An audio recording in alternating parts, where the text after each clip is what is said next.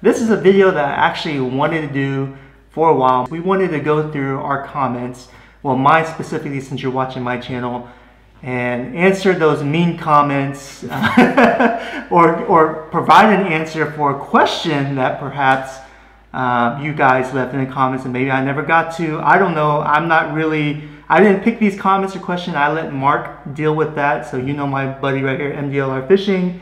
If you haven't checked out his channel, check it out. He's going to moderate. He's going to ask me some questions, and hopefully this video will kind of open up more about who RX Angler is. So without further ado, man, hit me in the face. So here we go. I've already pre-selected questions. Right. So I got some juicy ones and some that are just straightforward, nice words of encouragement. So the first one is from Soulwire J. Man, the constant sponsor plugs are getting annoying. I used to really enjoy your vids, but now you fish less and plug old 18 rods more. Yeah, who is that by? Soulwire J. Soulwire J. I know I'm repetitive at times. I'm very grateful that these companies actually give us a chance. They believe in my channel, they believe in Mark's channel, therefore they want to partner up with us and help us grow per se, and at the same time we're there to help them grow. So me plugging in companies like BioBait or Old 18, it's just part of business, doing what we do, and at the same time it's me. Let me back up a little bit. The products that I use on my channel, I use those products. I mean, you see me catch fish with them, so when I'm using a product, I gotta make sure it's working for me. Otherwise there's no video, right? There's absolutely no video, no fish caught, no growth in subscriptions. I mean, I'm just going to tank downward, right? So therefore, when I do use a product like BioBase or 018, I'm promoting them because they're helping me out, and at the same time, I'm helping you guys out because they are actually working for me. So when I'm constantly repetitive saying, oh, 018, BioBase, blah, blah, blah, blah, in a way, it's kind of business, but at the same time, it's, you know, from my heart because I actually really believe in their products, and hence I'm using it on the channel. But at the same time, if I believe in something, I'm that type of person where I'm going to keep on saying it. And at the same time, this is another weird thing. A lot of you viewers out there, y'all don't watch the whole video, okay? I mean, if I look at my analytics, you guys watch maybe half, maybe 3/4 if I'm lucky. So therefore, if you only watch half, you're skipping through a lot of the video. That's what it's telling me. If I don't plug in Old 18 or BioBaits, you're going to miss it at the first 10 seconds. But maybe perhaps if I plugged it in like at 3 minutes, when you're scrubbing all the way through it, you'll hit it at 3 minutes. I don't know. That's the way I think. I don't know. Hopefully that answers your question, but I'll try to be better next time. All right, cool. Just in time. So just so that y'all know, I've put a 2-minute cap per each question, just so that we'll be able to answer a lot of y'all's questions. So here we go. Question number 2. This one's from Charlie Brown. Charlie Brown, okay. Jumping on the BioBait gravy train like your buddy, question mark. Does that mean Hoagie's finally dropped both of y'all? Oh, I actually do remember seeing this comment. Okay, hey Charlie Brown, listen, man. No, Hoagie's did not drop us, okay? We didn't drop Hoagie's. Honestly, we still got Hoagie's in our tackle box. We got plenty of Hoagie's, and yes, we still use Hoagie's. And I try to make it clear in the video that, you know, this was just an additional lure that I could put in my arsenal, so it'll help me catch more fish during, you know, different times. But because let's be honest, when you fish, there's no such thing as a magic lure. There's no such thing as a magic lure. One lure can work the next day, the next lure can work the other day, right? Yeah. So that's why I'm trying to build my arsenal, and I'm not speaking for Mark, but I'm assuming that's what he's trying to do too. That's why we have diverse tackle boxes. I mean, if you look at our tackle box, we got Hoagie's, we got BioBaits, we got Bugs, we got Strike King, we got Johnson spoons. Gosh, what else? I mean, we got a lot of crazy things in there. Lots of different things. Guggen baits. I mean, we got a lot of stuff in our tackle box. So I mean, we're pretty diverse, but I am going to promote BioBaits because I do believe in their products. Once again, they've joined a partnership with RX Angler, and as I stated earlier, I'm not going to use a product that I know I'm not going to catch fish, because that's going to, I'm like shooting myself in the foot if I did that. So yeah, good. Cool, good answer. Okay, so this one right here is from John Grimes. What's with the fish finder in 2 inches, or actually that's 2 foot of water? Anything under 10 feet seems to be a waste. Is that for show, question mark, or for deeper water, question mark? Actually, that's a fair question. Thank you for that. As you know, you guys have been watching my video. I do have the Humminbird Helix 7 on my kayak, and yes, I do use it, but majority of the time, yes, we are fishing in what, 3 feet of water or less in the marsh. It's really shallow, right? Obviously, you're not going to use it to find oyster reefs in 3 feet of water or anything like that, but we do use it, or I use it for water temperature, for my kayak speed, what else, for water temp, kayak speed. It keeps the time. Different depths. I mean, because sometimes if you're fishing on the grass line, it's like 0.6 feet, and then it drops down to 3 feet. That's probably an area you would want to exploit, because there could be some predatory fish there. And with a fish finder, if you look at our waters, it's murky. So there's no way I can actually see that 0.6 to 3 foot drop with that murky, muddy water. So therefore, yeah, it does come in handy in that shallow water. But yes, I do see your point. If I'm in inches of water, having a fish finder probably doesn't make sense. But keep in mind too, when we go out to our area or designated area to fish, we are passing by channels and cuts that can get deep, 10 feet or more in a marsh. And sometimes we're lucky enough to find like reefs in those cuts or drains. And if we didn't have a fish finder, we wouldn't be able to find it. So this one's from, well, I guess it's a phone number, 367-8243-289. You know who you are. Does big red drum or black drum has worms / parasites, question mark? If they do, comma, how would you deal with them, question mark? Thanks. Okay, yeah, if a fish has worm, the way I deal with it is I just don't eat them. I mean, simple as that, right? But okay, let's go back on a serious note. Big black drum, big uglies, they're known to have parasites. I mean, even Texas Parks and Wildlife has, I think on the website, I saw it a while ago, but they even mention it in the website.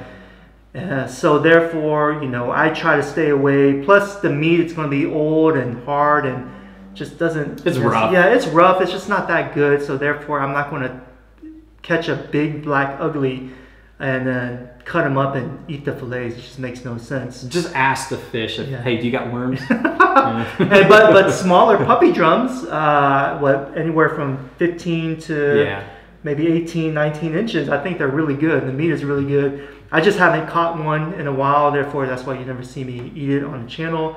But redfish, on the other hand, I think I might have seen a couple of worms in their fillets, like on a mid-slot 24, 25 incher. I'm not quite sure if they were worms, but they were the long stringy things. They might have been the nerves.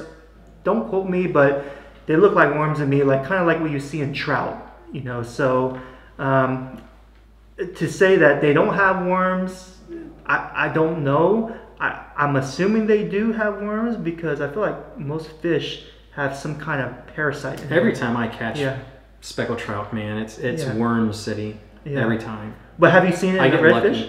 I get lucky with reds every now and again. Like the past 3 reds that I've caught, none of them had worms. Actually, that's a lie. I did have one. Okay, so there you go. I mean, this dude was about... Yeah, there you go. Ooh, right, they're really long, stringy. Yeah. So yes, redfish, we're not experts, all right? We're not marine biologists, but I think they do have worms. That's why you want to carefully cut your fillets. But on the flip side to it is Texas Parks and Wildlife has said those worms, especially in speckled trout, they don't cause harm as long as you cook them thoroughly. So make sure you're not sashimiing up like I sashimi my fish and eat them on the spot. Make sure you cook them, all right? John Shin. Your fillet skills are improving, boss! Exclamation point, LOL. Yeah, you guys know, I mean, if you've been following my channel, I just don't fillet well. Even Mark makes fun of me. I don't think I think I've improved just a little bit, but not to the point where it makes a big difference. Because I just filleted a fish the other day, and Mark started laughing at me. So yes, I don't know, man. It's like an art form. It's something that I know a lot of you guys that fillet well, just comes secondhand nature, right? But for me, I actually have to think about it. I'm staring at the fish, right? I'm trying to make sure I'm making maybe that's why I do it so bad, because I'm like so careful. You just mess up. I don't know. What do you think, man? Yeah, I think I'll start no, I'm not going to let you fillet my fish. He needs a lot more practice. If he would catch as much fish as I catch, man, he wouldn't have this problem. Whatever. All right, here we go. Moving on to the next comment. Or it's from Texas Kayak Fishing. RX, you have a great spouse there. I vote she accompanies you in more vids. Thank you. I appreciate that. I'm pretty sure she would be happy to hear about that. Yeah, I mean, that day, honestly, it was our anniversary. I didn't really have anything planned. I was like, hey, you want to go fishing? And she's like, okay. But she didn't, obviously, if you've seen the video, she doesn't kayak fish, nor has she ever kayak fished. So wade fishing was something that, I thought would be safe for both of us. And she's wade fished with me in the past before. But yeah, I want to include her more in my videos. I actually want to try to get her to kayak fish more, but she's very busy. She's working professional, mother of 3.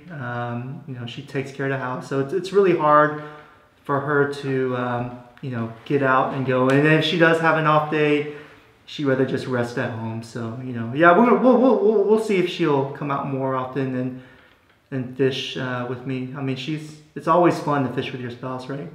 Yeah, I would say so. I wouldn't know anything about that, but honey, you're watching. All right, so same video from Brent Billing. In all honesty, bro, seriously, do you make any money from YouTube? ? Like real money ? You work hard on these vids. I'm just curious. Yeah, that's a good question. And that's actually a question I get a lot from a lot of people that find out that, I make YouTube videos. And the short answer is yes, I do make money from it. Now, is it a fortune? No, it's not a fortune. But it has the potential to become pretty lucrative, or you can actually make a living off. And there's a lot of examples of YouTubers out there that actually make a living off videos. Like, for example, let's take the Guggen Squad. Lunkers TV, John B, One Rod, Flair, those guys, they're big time, and they make a nice living making videos. But the secret is trying to get to that level, because at my level, I don't make enough to make a living, but I do make enough for me to keep going. Does that make sense? Yeah. So yeah, it's bringing in cash, and at the same time, I'm using that cash to support the channel. So yeah, I mean, it kind of breaks even right now. That's a lie. I'm still a little bit red per month, but as I keep growing and you guys keep supporting by watching the channel and subscribing, slowly for surely, one day I'll be at that level. Hopefully, like those big YouTubers. That's my dream. I wanna actually, make this my career. A lot of you guys know I'm a full-time pharmacist. That's my profession, which is a great profession to be in. However, I find more joy making videos, fishing, and in a way, I feel like this is a great way to help you guys out. So, what the? Your dog is choking on a hairball. Cool. She's all good. But yeah, we do make money, but it's not where you're going to be super rich all of a sudden. No, it's not that way. And this one's more like of a pet peeve for me. I'm just curious what you think about it. It's from Hold'em Hook TV. Don't take anything by this. I just want to see how Nick answers the question. Hey bro, I really enjoyed your video. It was awesome. I subscribe to your channel. Do the same for me. Your video was really great, bro. Keep it up. And who is that from? Hold'em Hook TV. Hey man, hey bro, I appreciate it. Thank you so much for the comment. Thanks for watching. Thanks for subscribing. I do get a lot of those requests. I'm pretty sure. I do too, so that's why I just want to see how you answer. There's a lot of people that say, "Hey, I'll follow you. You follow me," type deal.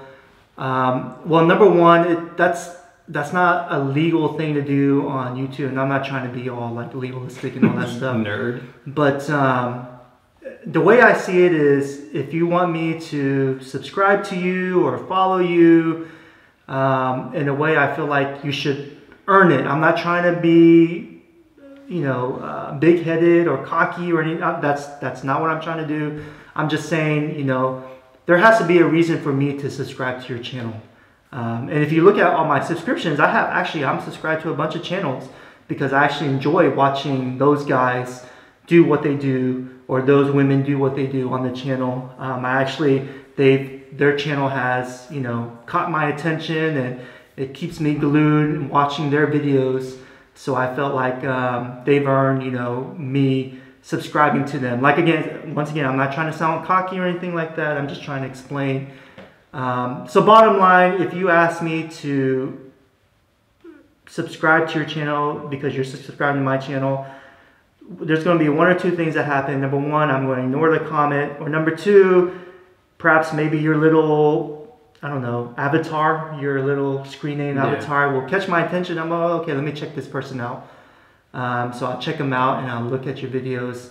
I don't mind helping other YouTubers. I really don't. If you come out and you ask me, hey, bro, I need your help. You think you can fish with me or something? Give me a shout out. Like I said, I'm not a big time YouTuber, but I'd be more than happy to help you, whoever out. But on the flip side to it, you have to show me something, meaning that you have to show me that you're consistently posting. I post around 3 to 2 times a week, and I work full time, and I'm a father of 3. So I'm constantly on the ball working. Whether I'm editing or filming or whatever, fishing, I'm always doing something. And I feel like if you want me to, I feel like if you want me to subscribe to you, in a way, show me that you work as hard as I do. Once again, guys, I'm not trying to sound cocky or anything like that. That's just the way I see it. I don't know. How do you see it? It's kind of the same way. I mean, if you would see behind the scenes and how much work goes into our craft, into your craft, it is hard. And then just to ask for a handout, I think it's kind of tacky. It's not the right way to go about things. Get people's attention. That's how you're going to grow. You don't want somebody who doesn't even appreciate your content to be subscribed to you because it's an empty number. It's somebody who's like, oh, I don't know who this is. I'm not going to watch their content. I'm just going to boast their numbers. It doesn't work like that in the world of YouTube. So yeah, I mean, and if you show like you are working your butt off and you're constantly producing good edited videos, hey, I will subscribe because you're showing me that you're worthwhile for me to watch your channel. So all right, we gotta move on. Gotta move on. Here we go. Next video was hot mess. Truck got stuck in the mud trying to go fishing. Crappy, dude. And this one right here is like multiple comments that you all have left for Nick. And this one, I just picked Jay Santiago. I thought Tacomas never got stuck. All right, listen, guys. There's a lot of stuff that you don't see behind the scenes, right? A lot of you guys have been. I read those comments. A lot of you's like, hey, don't you have crawl control? Don't you have this? Blah blah. Don't you guys think I already tried using that? I just dug myself a deeper hole into the mud. I mean, trust me, Tacomas still get stuck. I mean, it happens. It's a great truck. Don't get me wrong. That's the first time I've ever gotten stuck in anything. It's actually has gotten me out of sticky situations. But yeah, I've used every option I could, and the only option we had left was go get tow straps. Pretty much, right? That was pretty much. That was all we were left up to. Mark, did we not exhaust every single option we had, right? It was, man, if y'all would only have been like a fly inside a truck. Y'all would laugh at the buffoonery that took place that day. On top of that, we left my we're such idiots, right? Yeah. We left my kayak, all my stuff in the back of the truck. We didn't bother to transfer it to Mark's truck just in case so it doesn't get stolen. So like on the way back, we're like, oh my God, hoping and praying. Because we didn't even think about that because we're thinking about getting the truck out. So, but luckily it was all there. So gosh, I'm just glad it was you. Behind the scenes, man, you just don't know. Okay, so this one right here is from the video. My son hates to eat fish, so I force him. Funniest catch and cook to date. And the question is from Dustin Henderson. Man, look at this trader wearing an Old Town hat, laughing. LMAO. All right, Dustin, man. Look, I mean, bottom line is, yeah, I use a Hobie kayak for right now because, in my opinion, it's the best kayak for what we do. All right, we go in a skinny marsh, 2 feet of water or less. We need a kayak that's going to be able to use the drive in that skinny of water. And don't get me wrong, the Old Town is an awesome, awesome platform. The Predator is one of the fastest kayaks I've ever ridden on. But it has its downfalls. It's not built for, you know, skinny water marsh fishing like, say, the Hobie is because of the drive system. So, but that doesn't mean that I absolutely don't like Old Town. That's not the truth. They're a great company, makes great products. If I was fishing majority freshwater or more bay fishing, jetty fishing, something that had more than 3 feet of water, I would hands down pick the Old Town every single time. Would you agree? Yeah. I mean, it is a great, great platform. But once again, we fish skinny, skinny waters. Therefore, it makes the drive on the Old Town kind of, in a way, useless because we have to pull it up every single time. There's really never a time we actually put it down and use it because we're always push-pulling. So yeah, because it doesn't fold up like the Mirage Drive does. Yeah. And don't get me wrong, the Mirage Drive has, even though it's great for what we use, there's also a lot of down points to the Hobie too. So Hobie's not a perfect company either. We find a lot of fault. We just don't say it, but there's, you know, there's no such thing as a perfect platform. No, there's not. And it's also fair to say that we're not getting paid by these companies to endorse their products. Absolutely not. You know, if we do something with a Hobie, well, I don't even work closely with Hobie at all, but if we get something from Old Town, it's because they genuinely enjoy our honest opinion of their products. And what better way to show you all how their product works. Absolutely. And once again, Old Town is a great company. And if we did different type of fishing, I would 100% guarantee you, I'd be in an Old Town right now. If I bass fish, I would. Oh, dude, they're superior for bass fishing or bay fishing. You know, anything more. Anything deeper. Yeah, as long as you get to keep the drive down. It's a beast. You get to keep that drive down. It's good. All right, so moving on to the next question, probably the final one. I don't even know how long we went. Fishing downtown Houston, can it be done? Question mark. That's the title of Nick's video. And I just, oh my God, this is just a little bit of humor. This brings back PTSD. Yeah. Oh my God. That was a heck of a trip.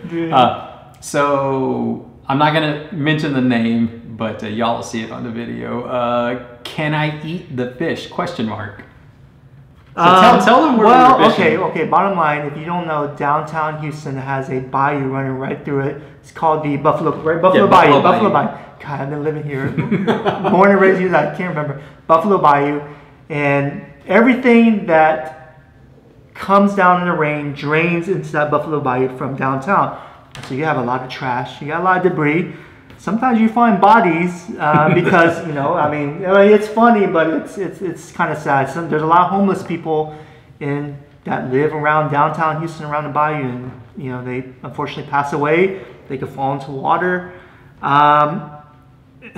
Just the amount of trash and pollution that Houston has and is draining into our bayou, I would not even try to eat a crappie, and I love crappie. I want to learn how to fish crappie. Okay, I wouldn't do it. Would you do it? Oh heck no. No, we wouldn't. I mean, we caught white bass. White bass is good to eat, right? Yeah, white bass is a fairly tasty. Do it right back in the water, man, because you never know what's in that water. But on the flip side, I think one of them had a syringe. Really? No, I'm just kidding. On the flip side, if you're fishing for a living and you're fishing for meat and you have no other choice, then you gotta do what you gotta do. No, don't fish there. Go somewhere else. Yeah, there's other better places to fish than downtown Houston. But yeah, bottom line, I wouldn't eat any of the fish in that bayou just because of the pollution factor. So that's the answer. Yeah, pretty much. That I thought we weren't gonna get. I thought Nick was gonna be just a chucklehead. And just, oh yeah, go eat all you want, man. Yeah, No, of course not, man. I don't want you to eat. You guys There's plenty of fish there because nobody's keeping them, that's for sure. All right, so that's all I have. I hope y'all enjoyed this little collab of a video on a day that we couldn't fish because then we're gonna get sick. So if y'all enjoy this, I mean, drop some, let Nick know. Yeah, let me know. Comment below if you want to see more of these type of videos. It's kind of outside of our scope of, you know, fishing. We're on the water, but I feel like it's a video that you kind of get to know who we really are by answering these questions. And oh yeah, thank you guys so much for watching. I mean, all you guys that watch my channel, I really, really do appreciate it. Like I said in the past, you guys are the reason why I keep doing what I'm doing and I'm growing. So thank you from the bottom of my heart. Thank you so much. But yeah, that's going to be it. I hope you guys enjoyed. And any last words, Mark? Nope. Thanks for watching, because all of you guys watching him and y'all didn't know me, well, go check my channel out. Check him out, man. All right, we'll catch you guys on the next one.